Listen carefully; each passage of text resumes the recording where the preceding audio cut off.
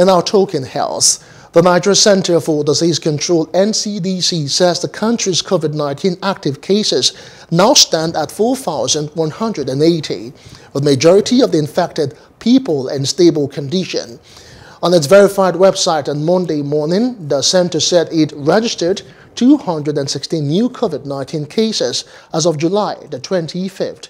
The new infections indicate a decline from the 272 cases recorded a day earlier.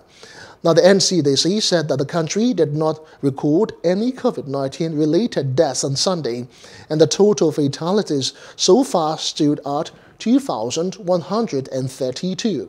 It said the country had also tested more than 2.4 million samples for the virus out of the country's roughly 200 million population.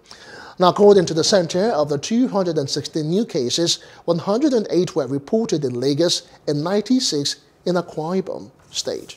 Hello, hope you enjoyed the news. Please do subscribe to our YouTube channel and don't forget to hit the notification button so you get notified about fresh news updates.